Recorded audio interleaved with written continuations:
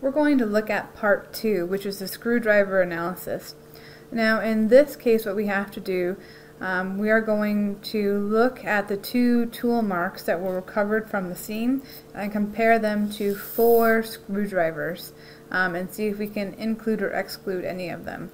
So if we're looking, here's tool mark A and tool mark B. Tool mark A is just a straight down impression, and then tool mark B is a bit of a drag. So the first thing we have to do is actually get some general measurements and some characteristics about A and B.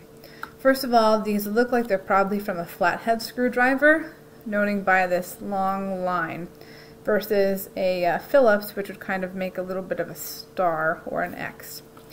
So we're going to go across now and we're going to take a length measurement for A, and then we're going to take a width measurement for A as well. So we'll put down our ruler at first. We're going to line up one of the hole numbers right on the outside and then go across and take a measurement. So the actual measurement, and I apologize, it might be hard to see with the light, is 5. So we have 5 millimeters going across, because here, right here, we're starting off at the 2, but we're ending right here at this 5, okay? So 5 millimeters. Otherwise it would have been what is considered 2.5 centimeters. So now we're going to use our millimeters and go do the width. So for the width of our mark, we're actually going to put this right here, and we're going to look across to see what is the width of our impression. And our width of our impression is about 1/2 of a millimeter, so 0.5 millimeters. 0.5 millimeters is the width, 5 millimeters is the length. Now for our drag mark, which is mark B, this kind of looks like was a pry mark or a drag. We're just going to take the width of this mark. So the width of this mark here is 5 millimeters. Again, the width is 5 millimeters. The width is actually very consistent with this. Okay, so definitely A and B came from the same screwdriver, but this looks like it just definitely was a drag. They're at least the same width of the screwdriver. So now what we're going to do is we're actually going to look at the screwdrivers themselves and then make comparisons based off of that, and we'll measure them. But I'm just going to introduce you to them. So here's screwdriver number 1. Screwdriver number 1 is a very small flathead screwdriver. It's yellow and black. Screwdriver number 2 here's screwdriver number 2, is a blue and white screwdriver. It is a flathead as well. Slightly bigger overall, but actually the width of the tip seems about the same. We have screwdriver number 3, also another yellow and black body, but screwdriver number 3 is a Phillips head, and it has a little rust inside of it. So this is screwdriver number 3. And now we're going to look at screwdriver number 4. Is another flathead. This has a red and black handle. Here would be screwdriver number 4. And notably, the tip of this, the width, is a lot thicker than screwdriver number 2 and screwdriver number 1. So, but there they are for you. So we have 1, 2, 3, and 4, and what we're going to do is measure them. So when we measure them, there's a few things we want to do and note. You want to know the tip length and the tip width. So in this case, let's start with screwdriver number 1. I'm just going to move my marks up here. I'm going to have my handy dandy ruler there. So here's screwdriver number 1. I'm just going to line it up to begin with, right over here, and I am a total of 3 millimeters going across. So for screwdriver number 1, I am 3 millimeters across. If we're looking at the tip width itself is just 1/2 of a millimeter, so 0.5 millimeters. Looking now at screwdriver number 2. For screwdriver number 2, if I'm getting my width is 5. So screwdriver number 2 is 5 millimeters across. So 5 millimeters. And if I'm getting the width here, the width of the tip is again another 1/2 millimeter. So 0.5 millimeters. If we're looking at screwdriver number 3, screwdriver number 3, in this case, we're just going to do the width overall, and the width is 5. So 5 millimeters in width. Screwdriver number 3, 5 millimeters, just going across. There's no really width and length because this is a circle, so our diameter is 5, and it is a star tip pattern, okay, with some rust. If we're looking at screwdriver 4, this is the red and black one, screwdriver number 4. Again, I'm going to start it on one of the whole numbers just so we can have an accurate measurement. Moving across and looking to calculate how much it is, we are at 6 millimeters. So 6 millimeters in length.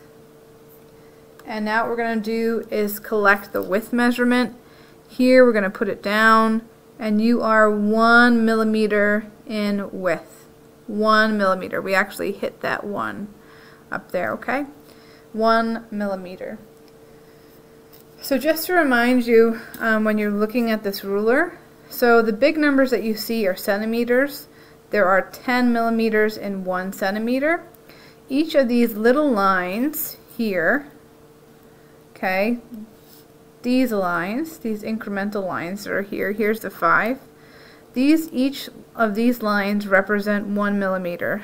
So there's 10 of those lines in between these two numbers. And then the little tiny lines in between those two, the smallest lines, those measure a 1/2, so 0.5 millimeters. So it gives you a rough, actually a very good idea of what the lengths and widths were. So there we go. The next thing we're going to do is to actually bring out a piece of lead and a lead sheet, and we're going to make some imprints, and then we'll measure our imprints and then compare our imprints also to this and see if we can actually exclude or include any of the screwdrivers. Screwdriver 1 first, and we're going to go from there. So we're going to make an impression straight down. So this is screwdriver 1, and we have an impression mark for you to look at. Oops. It's very small and tiny, but it's right here. So I'm going to flip the sheet over just a little bit, maybe a little less shiny. Okay, so let's go down, let's do another impression for 1. Here we go. Okay, here is impression mark 1. I'm going to lower you so you can see it a little better. And we're going to measure across. So for impression mark 1, again, we're very small. We're realistically only 3 millimeters going across. And that 1/2 mil, oops, sorry, you couldn't see that. We are 1/2 mil this way, okay? So there you go. That's for number 1. Let's go to number 2. We're going to put them in order. I'm going to just raise the camera so I can make the impression. We're going to go straight down. There is our impression for number 2. So here's number 2. If we're looking to see how wide it is, number 2 is at 5 millimeters going across. Okay. And then we're going to see what it is in width. Flip it this way. It is that 1/2 mil across. We'll document each time. Now we're going to do number 4, because remember we said number 3 is at Phillips. We're not going to use that one. So pardon me again, I'm going to raise you up while I stick my hand in here. Here is number 4. So number 4 is the biggest mark yet. Number 4, if we're measuring, our tool mark itself is 6 going across. and then it is 1 mil in length. Okay. The other thing we're going to do is just make a quick drag.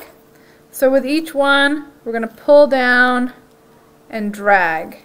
That's for 1, it's just a straight mark, no striations. Number 2 gives us some striations on both sides. And here is number 3. Okay? So they're all giving us a unique pattern to just look at. Sorry, that was not number 3, that was number 4. But we can also pull across too to find different ways, and kind of like a prying action. So I'm just going to show you, this would be number 2. I'm going to take number 2 right now and just do a pry, going back and forth. And you can kind of see how we have these marks. And these pull marks and drag marks are unique to the wear and tear of this actual screwdriver. But we have 1, 2, and our last one over here is 4. And if we're just going to compare them to the marks here, we have A and B. And we can kind of see one of them is definitely very similar. So these are just showing you what we did. Hopefully you recorded the measurements as we said what was going on, and you can record them in your book, or on your data sheet, excuse me.